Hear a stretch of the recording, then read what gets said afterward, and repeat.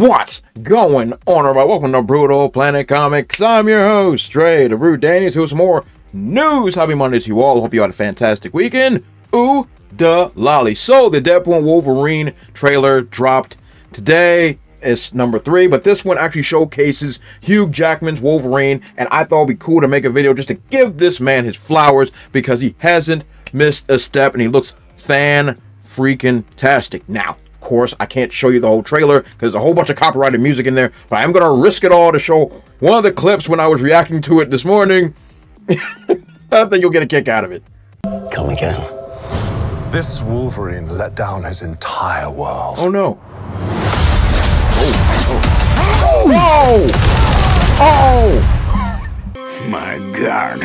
Want to talk about what's haunting you, or should we wait? That's haunting me, Lord. That hurt me. That hurt me just by looking at it. God. Yo! Right in the tenderloins.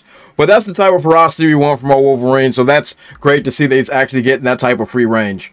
And I actually take another look at the suit, and he looks fan-freaking-tastic in it. Do I sound like an absurd fanboy? Oh, yeah! Yeah, I most certainly do. Thank you, Macho Man. And because he looks great, I'm just so glad that he's fitting back into this role like an old glove. It's just, like I think this movie's going to do very, very well because, look, I'm excited for this. A lot of people are, just to see the old guard getting another run at it. And I want to give a shout out to Deadpool Updates for getting this still of Wolverine's claws coming out. Like, it's really, really good. It looks great.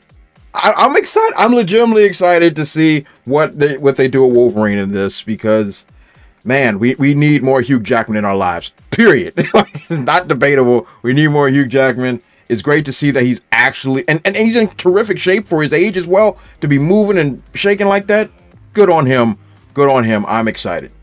So that's all I really got for today. What do you guys think about Deadpool and Wolverine's third trailer? Would you guys think about Hugh Jackman just putting on an old glove and going back to town? Let me know in the comment section below. And do those great YouTube things. Like, comment, subscribe, and share the video. As always, you guys have been fan-freaking-tastic. And I'll catch you all next time.